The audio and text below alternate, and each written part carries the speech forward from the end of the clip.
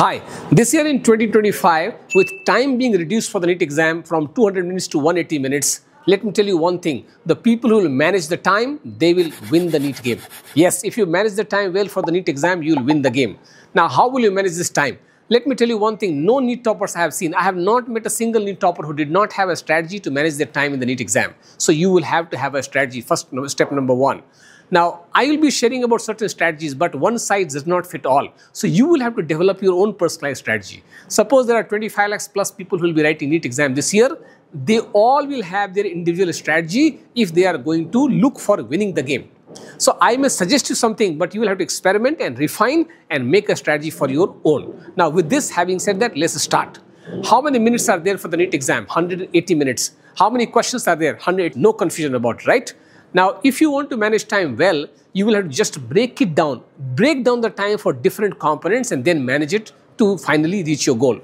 Out of 180 minutes, 5 seconds time approximately is being taken for one bubbling of one answer in the OMR sheet. Seeing the answer, OMR sheet bubbling is going to take 5 seconds if you do it very cautiously, comfortably, in a relaxed way. Okay. Now, so 5 seconds per question, 180 questions, 900 seconds, which is coming to 15 minutes. So 15 minutes out for OMR sheet bubbling. You are left with now 165 minutes.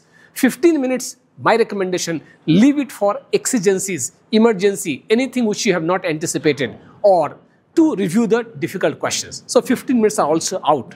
So now you are left with 150 minutes. Yes. 150 minutes, 2.5 hours is the ideal time. 150 minutes you should target to finish your entire paper. Now, how to break it down?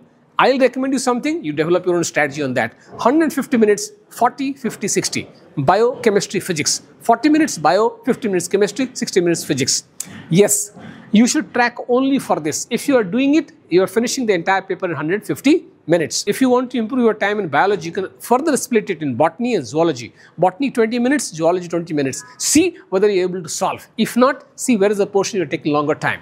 Now, many students who will do it, and I think I will also do it, is you will be going through the easy questions and then leave the question which you are doubtful about or you are getting stuck with. So suppose you attempted biology, 90 questions, and you left 10 questions here. You left 10 questions in chemistry, you left 10 questions in physics, 30 questions that you left. Now, you must have saved some time also in leaving these questions. So, suppose you finished in 120 minutes this entire paper. Now, you are left with 30 minutes and 30 questions which are pending that you want to review. So, this is the way you can attempt the question in 150 minutes. This is just one recommendation, 40, 50, 60, breaking it down, botany, zoology. These are just simple recommendation.